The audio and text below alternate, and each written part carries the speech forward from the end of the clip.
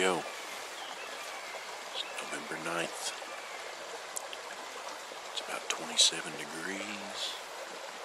It's nice and cold out. The morning we've been waiting for here.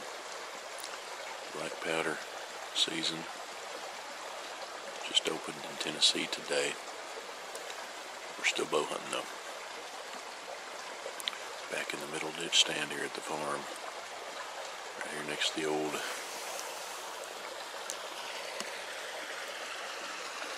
log jam there. So once again we're going to be relying on our eyes today.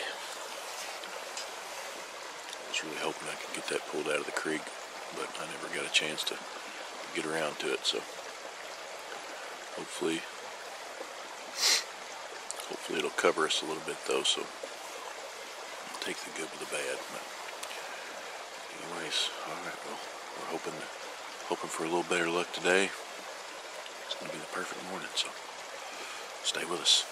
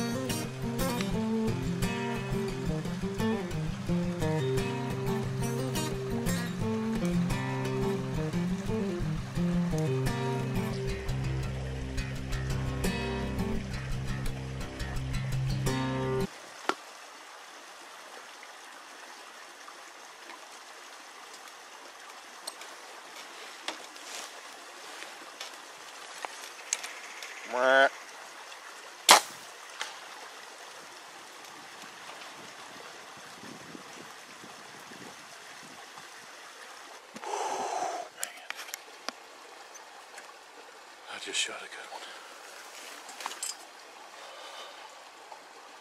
I don't know if I got it on camera. I didn't really have any time to adjust it. I was looking at this four corner.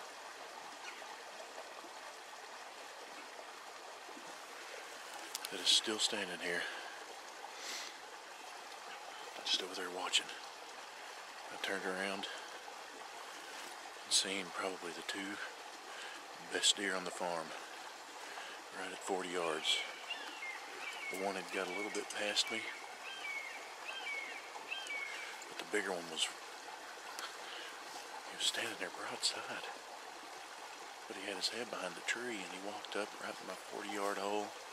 I mean, I don't know if I got the camera turned, if it was on him, I have no idea. But I can't believe that just happened. I've been sitting in here. It is 9:45 right now. I think I hit him pretty good. He carried the arrow, which worries me a little bit, but I guess could be a blessing. But they just ran off this way. The one split to the right, the other one I didn't see, and the one I shot I didn't really see. But I stayed on one of them for a while, and he's a buck that we have that's got a little drop time. He was cutting back to the right, and he was just moseying on off. Pretty sure the one that I shot, the bigger one, he cut to the left. Oh man, adrenaline. That's why we love this. Man, I hope I hit him. I hope I made a good shot. made a good shot. I'll give him a little time. Go over there and see if I can find some blood. Secure that. We'll be back with you.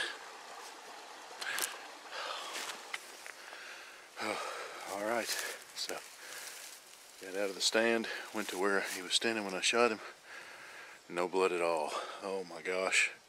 The last 15 minutes I've been sick to my stomach, just haven't been able to find anything. And then I just thought, well, you know what? I'm just going to kind of go to the area where I feel like he ran to, and then just kind of wander around, see if I see him laying out there or anything like that. And I luckily stumbled on to a blood trail. I don't know if you can see that or not,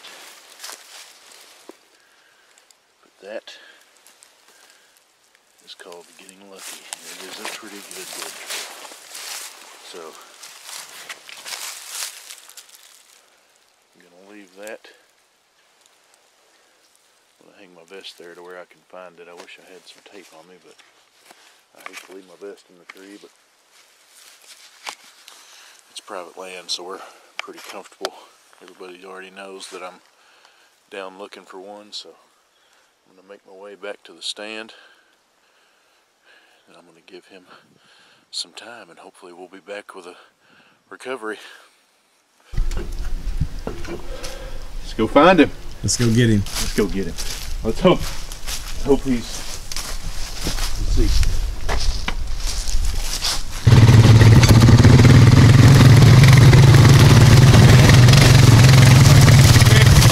We got our orange vest out here in the woods. We'll see if we can find him.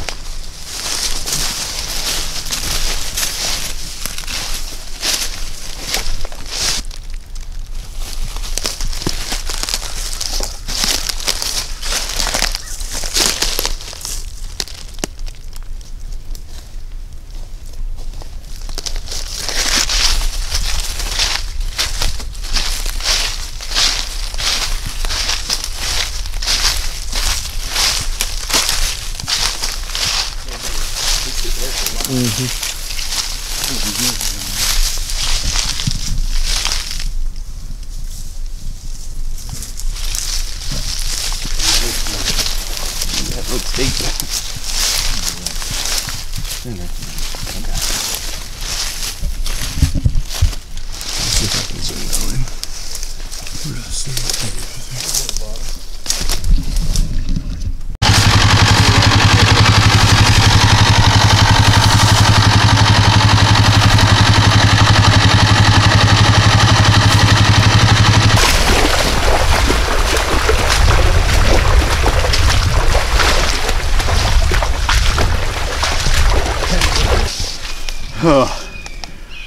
Give a count. So many it is. Man,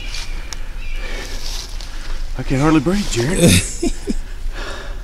What we got? 1, 2, 3, 4, 5, 6, 7, 8, 9, 10, 11, 12, 13, 14, boys. Oh. He was laying in a lake. Oh, I don't think it took him very long. He's already a little stiff. Oh man, what we get? 2 pictures of this deer in the dark. Yeah. What a morning. That's about all I seen was small bucks. Just had one of those mornings you just felt like you spend the whole day in there. You just having action. And I just got to the point where I felt like, you know, later in the day was going to be a little better, and I didn't want to get out because they were still moving.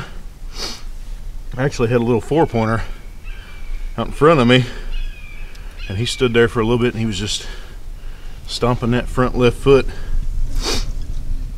and I watched him for a little while, and I thought, you know what, I'm gonna get him on camera. And I was actually sitting down in my stand for the first time most of the day, and finally whenever I decided to put him on camera, he just kind of stood there for a little bit, and he looked over like this, and I had just enough time to turn around and see the one that he was standing there with, and he was probably about 45 yards, and I seen this deer, and his head was completely behind a tree, which allowed me to stand up and grab my bow and I spun the camera around. Unfortunately, I didn't have enough time to pan out because I was zoomed in so far on that 4-pointer. But once he stepped out, I drew back and give him the classic mwah. And luckily on the footage, I got his head looking at me, but unfortunately I didn't get the kill shot. But and then got down and had trouble finding blood and wandered out there and stumbled on the blood trail, and that was a good one. And man, lucky to be able to have a day like this and spend good time with friends and have friends who are willing to come help me drag this deer out of the middle of a cypress swamp. But man, I couldn't be any happier. I mean, it's good to be able to see deer on a farm like this that you try to take care of and try to manage, and you watch all these deer go by and come down here mainly for just the fellowship with your friends and shoot a doe here and there and let the little ones walk. And this is why. So hunting faith, that's why we do it.